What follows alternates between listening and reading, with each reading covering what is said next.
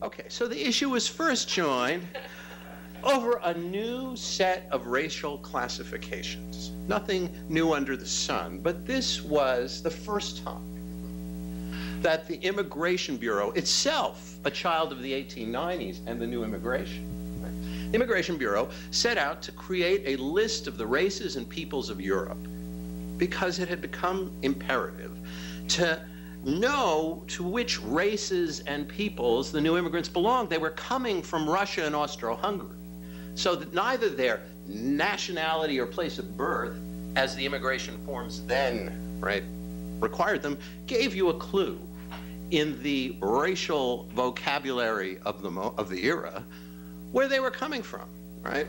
And to the nativists and the pro-new immigrant advocates alike, it was a given that the new immigrants belonged to races. They were not white ethnics. They were the Greek race, the Slavic race, the Hebrew race, the North Italian race, the Southern Italian races, very different races, right? For all concerned. And for all concerned, the notion of race did not follow the line we draw between biology and culture. Race, as they used it, ran in one's blood, but, right, was covered moral, emotional, intellectual, as well as physical traits. It covered human capacities like rationality and self-control and the very capacity for self-government. So it was highly salient as to whether one was fit for American citizenship. But in the 80s and 90s, we are still in a Lamarckian universe, right? The rediscovery of Mendelian genetics was only underway. So most thinkers, sophisticated and not, thought racial traits were at once heritable and changeable as the environment changed. So that the debate was not culture versus biology. The debate was just how changeable or how hardwired the racial traits of the new immigrant races was. And here figures like the patrician nativist Henry Cabot Lodge were confident that the racial traits of characters like us Hebrews were hardwired, and we were congenitally, although he wouldn't use a genetic discourse yet, we were by blood unfit for citizenship. But his friend Teddy Roosevelt, right, would grow increasingly confident that the races of Southern and Eastern Europe, and the Hebrews in particular, were eminently assimilable and would make fine citizens, and as well as good workers. But in the 80s and 90s, the issue was genuinely an open one for figures like Roosevelt, even as figures like Lodge already knew what they would find when they used the list to mark every immigrant by his or her race. As soon as the Immigration Bureau announced the new list, right, the old Jewish elite rose in protest. So Simon Wolf marches into T.V. Powderly's office in the Immigration Bureau in Washington and says, Jews are not a race. We are a religion, and you're singling us out as a race and marking us as we enter the country. And Wolf accurately prophesied that these labels would quickly become the most important category by which the new immigrants were known, and it was bound to spawn anti-Semitism, and it was fundamentally wrong by his lights. Right? Hearings were called. Henry Cabot Lodge, no fool, right, had read the encyclopedia, the Jewish encyclopedia, right, edited by Reformed Jews, and even there he could quote many learned Jews saying, of course Jews are a race. And Lodge would say, and what about Disraeli? Is he a Jew?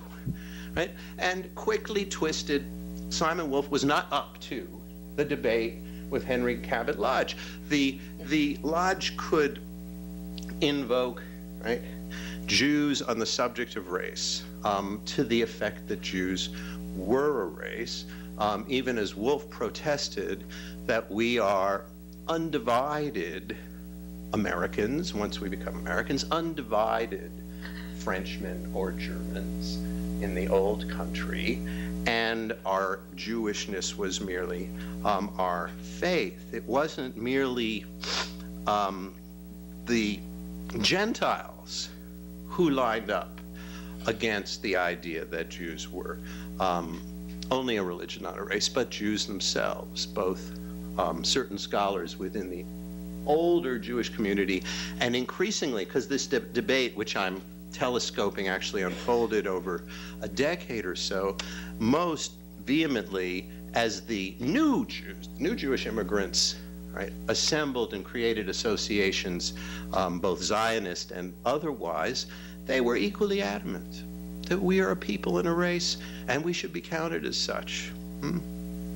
So the issue became most bitterly heated over the census. The list went from the gates and the manifestos that the steamship captains filled out, and then the inspectors at the gates checked off, to the Dillingham Commission's 42-volume research into the travels of the new immigrants into the heartland. And then the Dillingham Commission had the idea, let's put in the census. Let's start counting the European races all throughout the country. And at that point, Wolfe and Kohler prevailed. Long story short, as they say, they lost the battle in respect of the Dillingham Commission's categories, but they won it so that the census never reflected this set of classifications of Jews, Greeks, Italians, and others as a race. But in their protests, right, one finds the secretary of the great German Jewish Reform Organization, the AJC, Herbert Friedenwald, saying, so far as citizenship of the U.S. is concerned, we know only the great divisions of the human family: white, black, American and Indian, and others. Otherwise, he said, to count the European peoples as races will land us in justifying discrimination against certain classes of citizens, which will result in a destruction of the American idea of the equality of all citizens. So, to paraphrase Dean Rudenstein, equality was divisible, right? And the line was between the white peoples of Europe, who were not a race, and to characterize as races would be to injure the great principle of equality, and the great divisions of humankind, as to whom it seems there was no destruction of the American idea of equality in so classifying. Right? One should hasten to say that this was not dogma among the German Reform Jewish elite. So for every Friedenwald who drew this line between the races of Europe, who ought not to be classified as races, and the great divisions of humankind, the color-coded divisions of humankind as to whom racial categories were appropriate, there was a Max Kohler who talked about racial humbug and spoke out against the racial classifications of the Asian Americans and the African Americans. And of course, there was Franz Boas, another German Jewish, right, progressive, who was dismantling the categories of race from within, who was at work at Columbia University, right, with his students, creating the culture concept, which would be a thoroughgoing critique of racial science and racial difference. But we will see, if we get there, at the end of the story, also in the precincts of the Upper West Side and the Lower East Side, social workers and sociologists trained by Boas, themselves German Reformed Jews, creating a modern ethnic group idea, which, to sort of foreshadow, I'm going to suggest is a new synthesis of the classic liberalism of the German Jewish Reform elite and a more robust conception of peoplehood, which is really brought into their experience and their thought by the encounter with the new immigrants.